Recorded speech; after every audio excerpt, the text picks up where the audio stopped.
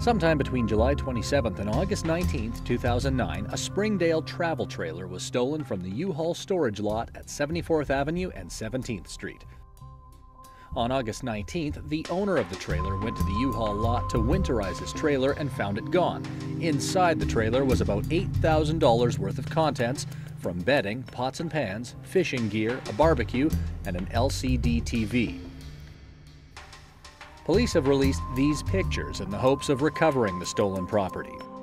The trailer is described as a white 2008 Springdale travel trailer with license plate number X40376. If you have information on this or any other crime, please call Crime Stoppers toll-free at 1-800-222-TIPS.